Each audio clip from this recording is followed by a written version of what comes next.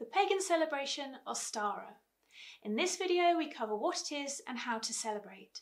Stick around to the end for our power tip of 4 herbs you can use to incorporate into your Ostara workings.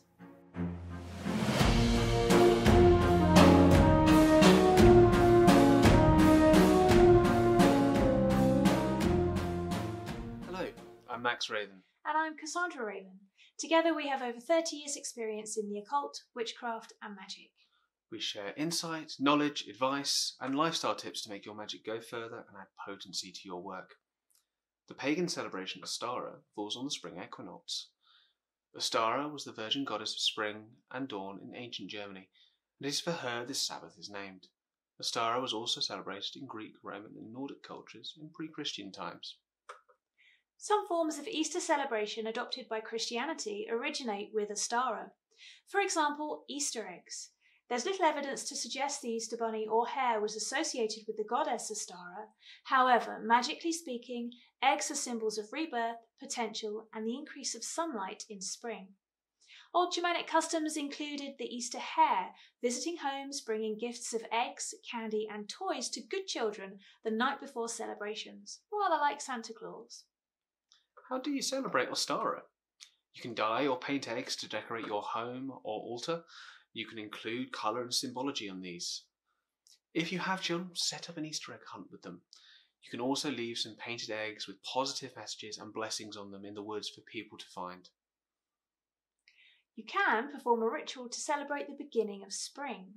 Include painted eggs and spring flowers on your altar and an offering of bread, mead or honey.